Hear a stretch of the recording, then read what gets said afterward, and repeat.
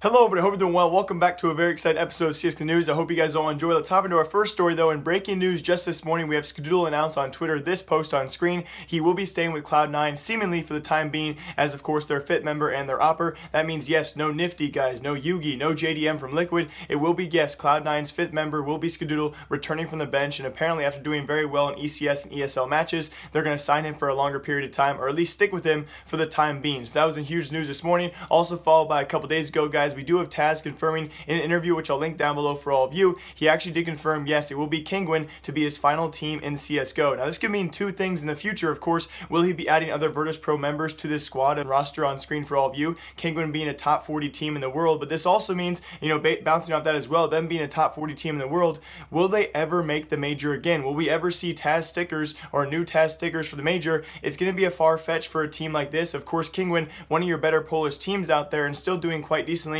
especially after adding TaZ to the roster as well as Reets. They're doing quite well, but still, for a top 40 team to make it all the way to the major qualifier, it's going to be a bit of a stretch, and this could be the last year we do see TaZ. What's the future hold for this guy? No one knows right now, but he has confirmed for us it will be Kinguin to be his last CSGO roster. This kind of bouncing off the old news we saw with Guardian saying FaZe will be his last roster. So yes, TaZ will stay with Kinguin go. The real question is, will Kinguin do anything sufficient to actually make his legacy kind of fulfilled by the end of it? And also another huge news out there, potential CIS shuffle incoming, which seems to be a lower CIS shuffle, not really a big one involving Na'Vi like people may have speculated. It does seem though that Vega Squadron's members who have been sent to the bench, both Mir and Kashander, will be picked up by some other CIS team very shortly here, as they did announce this past weekend, guys, they will be benched for the time being due to some sort of team conflict. Now I also want to show you guys a post as well because of some confusing wording on their part. I'm pretty sure these guys are up for grabs by other CIS teams, but their wording is a bit confusing as it does say from now on Mir and Kashander are officially reserved and are open from transfer. Instead of saying open for transfer, they say they're open from transfer. It could be interpreted though that these guys are actually now on the reserve team, they're on the reserve roster and are open for transfer, meaning they are available to be picked up by other teams out there. I'll link the article down below. Apparently a very good CIS source does say these two members, both Mir and Kashander, could be joining, yes, it's actually Zeus's team. Zeus is actually a president of Pro 100,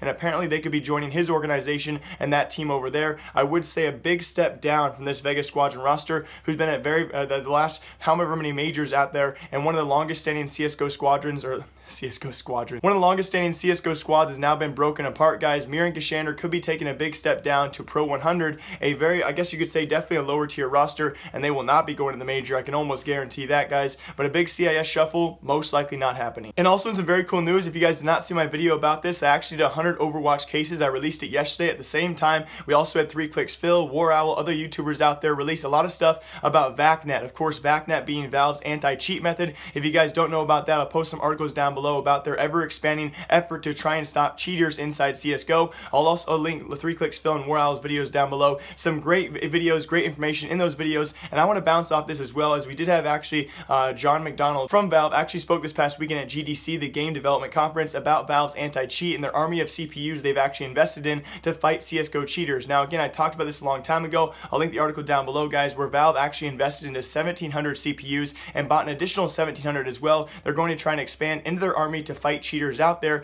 and of course CSGO notoriously known as one of those games with the most cheaters right now in the scene because it's most simple to cheat inside CSGO. I want to make a comment about this because I made my video doing 100 Overwatch cases, and in that I found some stats that actually line up very well with what John said in his article. So this actual conference will be linked down below, but his article was done a long time ago where he talked about VACNet and of course the progress it hopes to make in the future. Now first off, I do want to say, and again John McDonald stresses this, Overwatch is a necessity out there, although it's not near as efficient as VACNet. VACNet, when they find a conviction or actually find a suspect, 80 to 95% of the time it's going to be actually a convicted ban or convicted VAC ban, and so that's very consistent. 80 to 95% of the time that they find someone, it's going to be a cheater. Now Overwatch is a bit different, as John actually states in the article down below that 15 to 30% of the time it's when a conviction actually occurs. So if you actually go ahead and if you go through an Overwatch case and you give someone aim assist or wall assist or whatever it might be, convicting them, it's only 15 to 30% of the time where they're actually going to be convicted convicted of a ban. Now this lines up perfectly. If you guys watched my video, I actually sent 64 cases with at least some sort of evidence to, of course, the Overwatch process.